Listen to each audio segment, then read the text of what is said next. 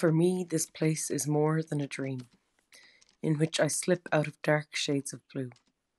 In perfection of sacrifice I pass to the living. Above the peat bog I adjust the good morning winds of August to touch. I mellow over my eyebrows. Swarms of bugs hunt as before. Can we go on this way? Walk around in their lives. Hesitate. Our bodies could lie under the trees. Still, we get up and without fear, we lend colour to the hills. We sink in the ocean. Come up. Get sharp. The same force that bends the branches in flight. Pursued by the mind. Abducted by the current.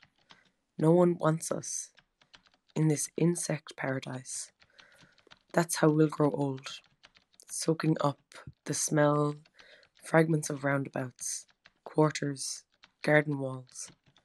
Even the pretzel seller needs the dough calmly, and you buzz over my ear, setting the retina in my eye on fire, until it finally rains. They will fish us out together, with frogs, fragrant flowers from the ponds. We will not have wasted our chance.